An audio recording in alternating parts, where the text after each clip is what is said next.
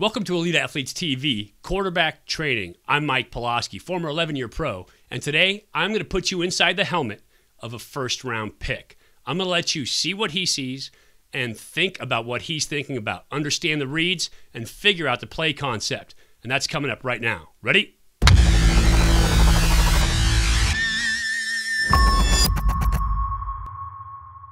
Welcome back. For those of you that don't know me, my name is Mike Pawlawski. I played 11 years of professional football. I played in the NFL, the Canadian League, the Arena League, and the XFL. And I played college ball in the Pac-10. I was the Pac-10 offensive MVP in my senior year as a quarterback. And so I have full knowledge of a position. I've seen every offense there is to see. I played in the West Coast. I played in a lot of the spread stuff, obviously the Arena League stuff, the CFL. And so I got a lot of quarterback knowledge and a lot of route knowledge. But I want to bring to you today a look at a first-round pick, see what he's seeing, and see how it helped him become such a great quarterback. This is Justin Herbert, University of Oregon, and a huge part of the quarterback success up at Oregon over the last several years has been how effective they are at running the football. With a running game, it is the quarterback's best friend. If you can run the football, it's going to open up passing lanes for you all the time. So Oregon uses play action pass and run action pass, and that's a later video. We'll talk about the difference between those two all the time. And by doing that, they get some guys wide open in their routes. Now, I'm going to be breaking down offenses, breaking down plays, telling you about quarterback concepts, what life was like in all the different leagues, and giving you an insight from that quarterback position. So if you like what I'm doing here, please subscribe to the channel. Make sure you hit the bell so that you get notified when stuff comes out. You can give us a thumbs up. And I want all young quarterbacks, parents, coaches out there, anybody, feel free to comment on what I'm doing here. Ask a question, and I'll try to get back to you. So right now we're going to look at a play-action pass, Oregon versus Cal. This is a scissors route concept, and I'm going to break it down for you and show you how you can read it. Let's go to the film. So this is Cal versus Oregon, and this is the 2018 season. And we're looking at Justin Herbert at quarterback for the Ducks. Cal's defense was a really good defense in this season. And so right now, Oregon has what's called 12 personnel in the game. 1 running back, 2 tight ends. 1, 2 equals 12 personnel. We talk about the running backs first and then tight ends next to give you your personnel. 22 would be 2 running backs, 2 tight ends. Obviously, 11 would be 1 and 1. So speaks for itself. Oregon is a very run-heavy team, very good running the football, and they have a very good offensive line when it comes to running the game. And so play-action pass is a very good tool for the Ducks. They also have a fantastic quarterback in Justin Herbert. So what you're going to see here as we line this thing up, I'll move it forward just a little bit, give you a look what Herbert sees. Corners are lined up, staring intently at their receivers. Little bit of inside leverage up top. Kind of a heads-up look here. Split the receiver down the middle. Your safety is staring at the tight end, so he's clearly locked man. And linebackers are staring into the backfield. You have a single high safety in the middle for Cal. He is what they call a post safety. And so in today's terminology of football, what that means is the middle of the field is closed. If you hear a coach asking you, was the middle of the field open or closed? This is a closed middle of the field. It's man coverage. So Bears are in man here, locked up man here, locked up man here, and linebackers are waiting to see which way this back releases. But the free safety is the only zone player back there, but he's closing off the middle of the field. Now let's take a look at the route. So we've got it all dialed in. Oregon and their 12 personnel, Cal playing man defense. Now let's drop that route and see what we're about to look at on film. Oregon's going to run play action pass here, and you're going to see Herbert come out and give a solid fake to the tailback, running inside zone.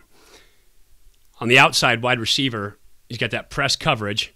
He's going to release and run a post. Tight end on the inside is going to release and run a corner. Now, these two routes are made to work off of each other. They're designed to create space and create a stretch on a defender that's in somewhere either in zone or man. In this case, Cal's playing man, so it's going to create a stretch in that man coverage. Backside route is going to release and run a deep over, and we'll talk about his part in all of this later.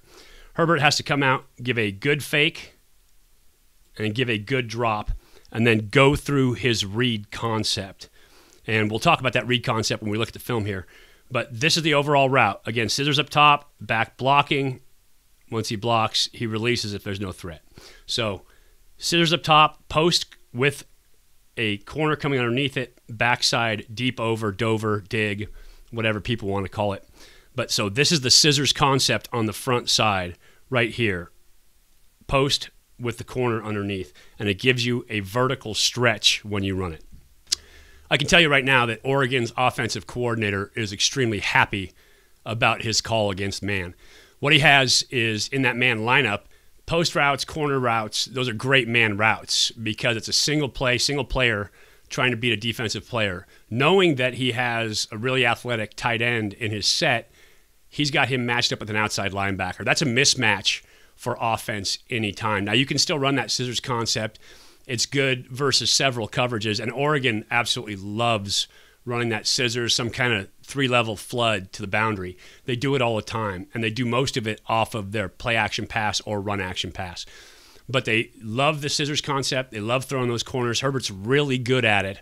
So let's take a look at what he does on film versus this man coverage for Cal. What's going to happen here is the outside receiver is going to run a post.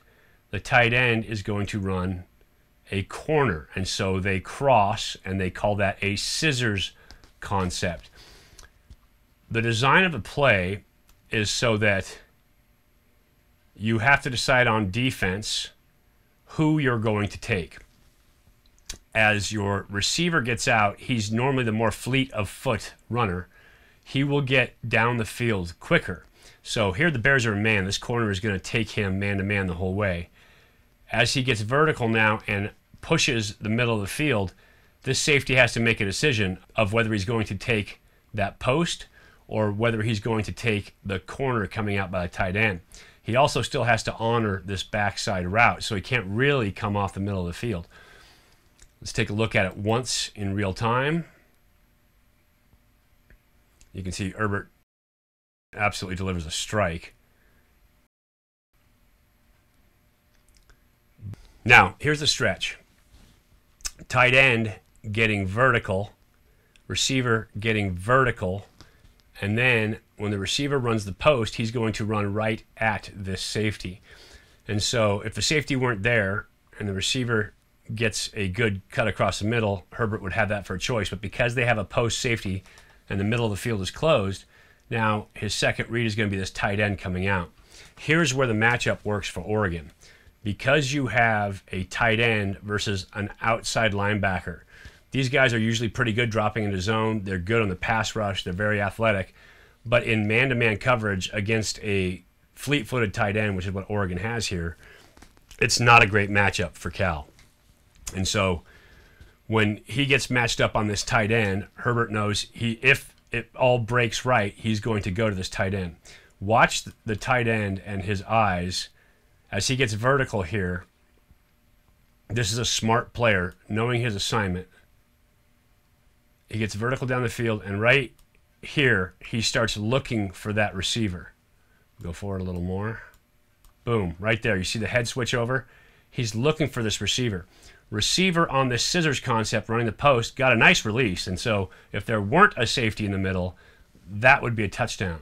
But because there's a safety in the middle, receiver's job now is to go and push through that safety.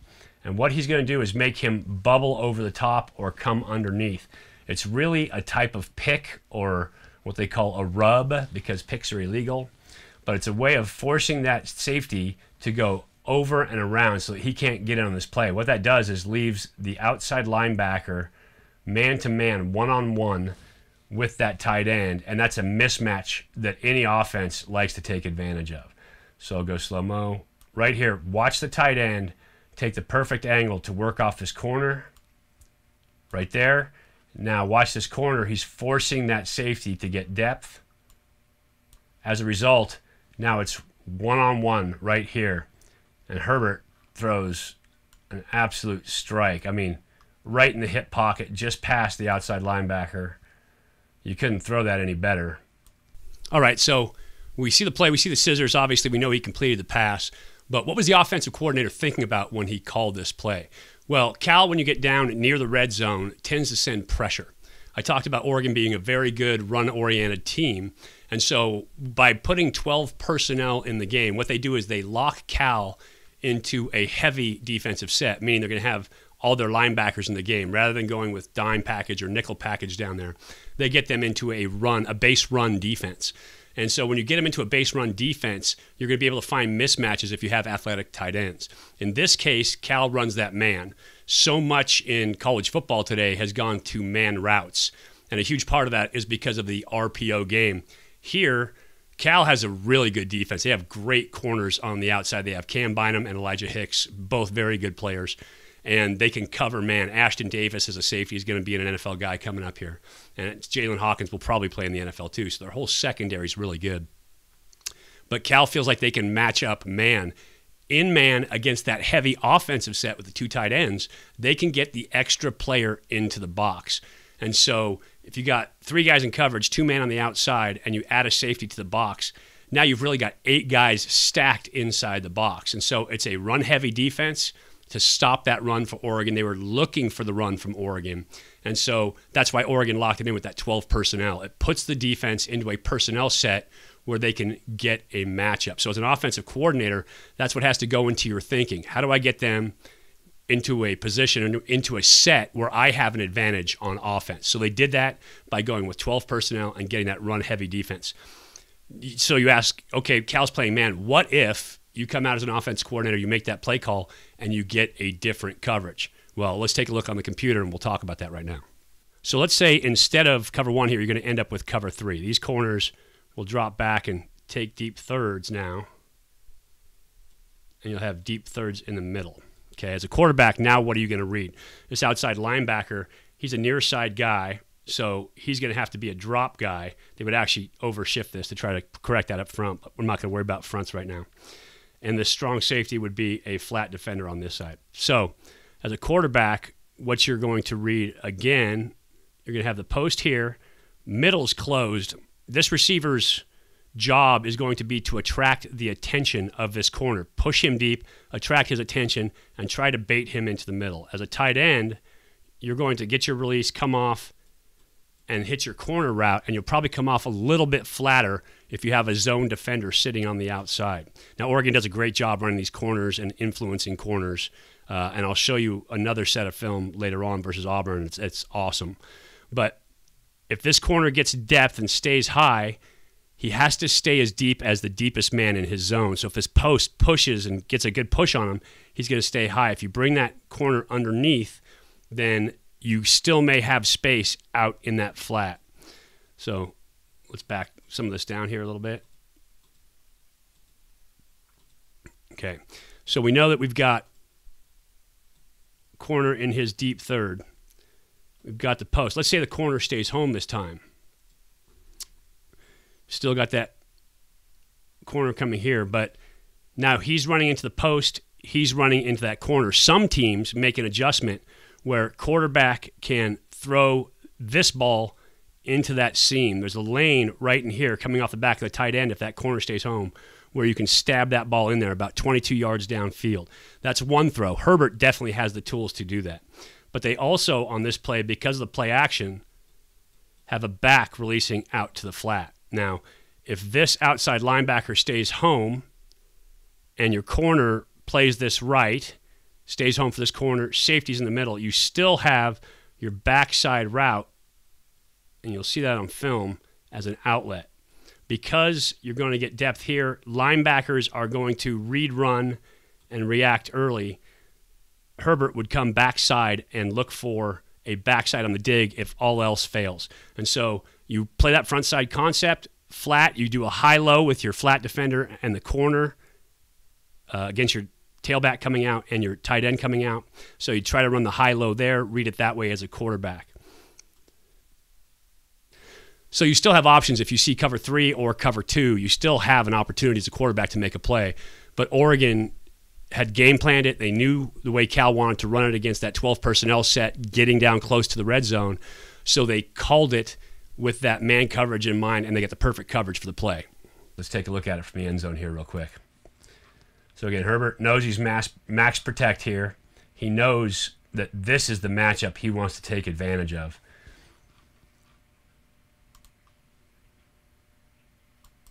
Good play action, right? Holds the linebackers inside, actually influences the safety a little bit too.